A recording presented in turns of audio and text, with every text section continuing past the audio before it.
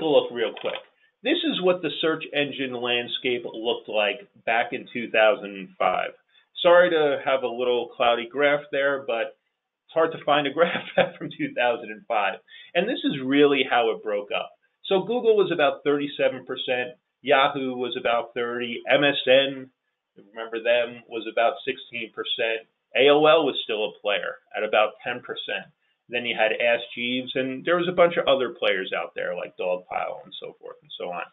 And this is what really the landscape, but a very competitive landscape. And there was different search engines out there for the users. But this is what the search engine landscape looks like now. Ultimately, Google is 95% of the total search market. So when we're talking about search engine optimizations and ultimately search engines, we're talking about Google. You know, it's great to optimize for Ask or AOL or DuckDuckGo, but the reality is at the end of the day, if you're looking to drive traffic, if you're looking to drive revenue, if you're looking to build your brand, we're talking about Google. You know, people ask all the time, well, that's kind of a monopoly. A lot of people think so. And Google's actually, there's starting to be hearings around the possibility of Google being a monopoly. Europe is definitely pushing hard. Those hearings are started, and I wouldn't be surprised in a few years those get going in the US as well. But that's a whole other webinar.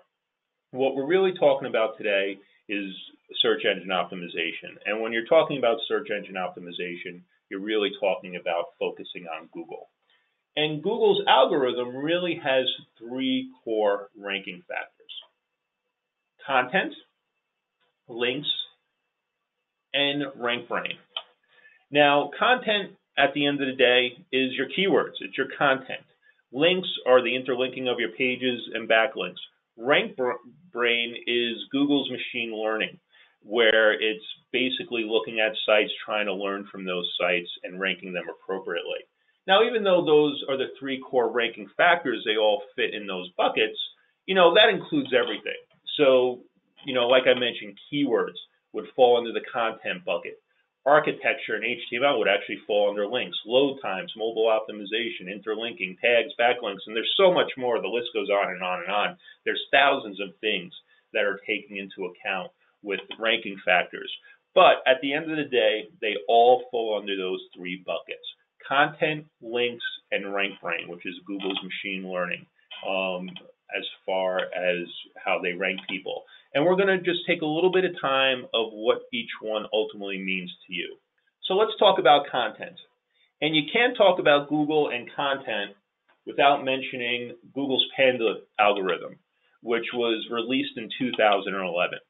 And I want to start with a little story, an old personal story. It was October morning, made my cup of coffee, boot up my laptop, open up my Google Analytics, and this is what I see. And this is an actual screenshot from Google Analytics from one of my websites. And pretty much overnight, Panda took away all my search engine traffic. Now, what was the Google Panda algorithm update, which is still in place and is still continually updated? This was the first time that Google really started combating what we call thin content. And you might actually be still getting these recommendations from SEOs, because I even see it from, you know, companies that are paying a lot of money. Their SEO, hey, create a ton of content, you know, put it up. And by thin, I don't mean short. I mean thin is not a lot of value to it. Pick a keyword, write a piece of content around that. Pick a keyword, write a piece of content around that. Not really thinking about the user experience. Just thinking about keyword density, which, by the way, is a little bit of a myth, and word count, and just getting up tons of thin content. And the site in question, which I worked on for years and years and years, had thousands of pages. And I was getting tens of thousands of visitors a day. And it was all unique content, but it was extremely thin content. It was very focused on particular keywords, writing content, and just, it was a volume game. Quantity over quality by far. And I learned a very valuable lesson that day. As with my traffic, the revenue disappeared as well. that when you think about SEO, and it's a little bit cliche nowadays, but it's absolutely true. You don't optimize for Google. You really optimize for people. When I started out in SEO, like I said, back in the late 90s, but then moving into 2006, you could definitely game the system.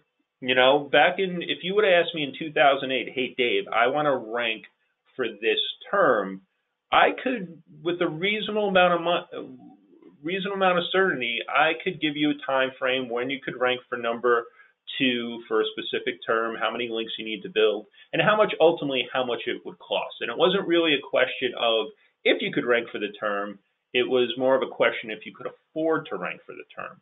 Well, that's really changed as Google's changed. Google, just like all of us, the longer you do a job, the better you get at it. So, from almost being very focused on the algorithm, learning the rules, learning how to work with those rules, now it's really more of finding value. So a big recommendation I make to everybody nowadays is you really shouldn't be optimizing for Google. You should be optimizing for the audience that you want to be attracting through your site. If you do a good job of that, likelihood you're going to do good with the rankings. Now, of course, is there still technical things there? Absolutely. But when we're talking about content, you really should be thinking about your audience. Not if I should use that keyword 6 times, not if I should have 800 words versus 400 words in my copy. You should be really thinking about, hey, is this copy going to be valuable for somebody? So let's talk about the content a little bit. And I already touched upon this a little bit just before. You really do need to think about quality. The pages, they need to be well written. They need to be valuable to the people you're looking to attract. They need to have depth. Now, that doesn't mean long. It means depth.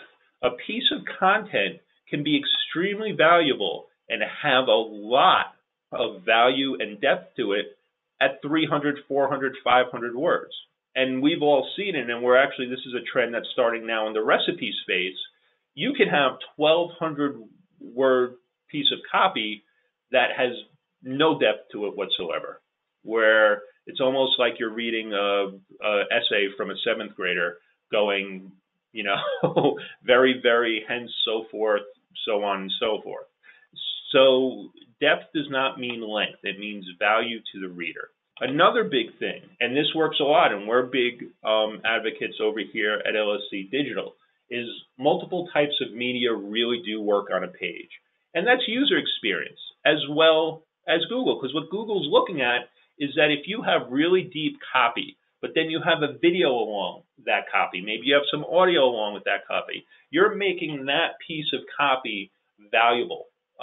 You're really building that up as an authority. You're building the depth of that content. So multiple types of media on a page really do help. Do your research. Research keywords that people actually use to find your content and build around those words in your pages.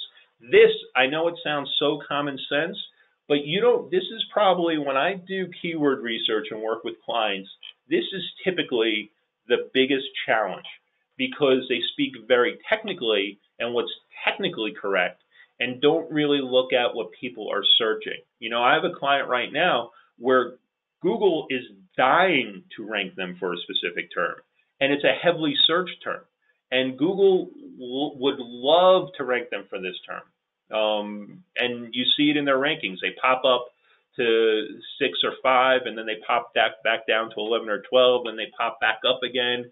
Google is dying to rank this very authoritative site in an industry for a very specific term that's heavily searched.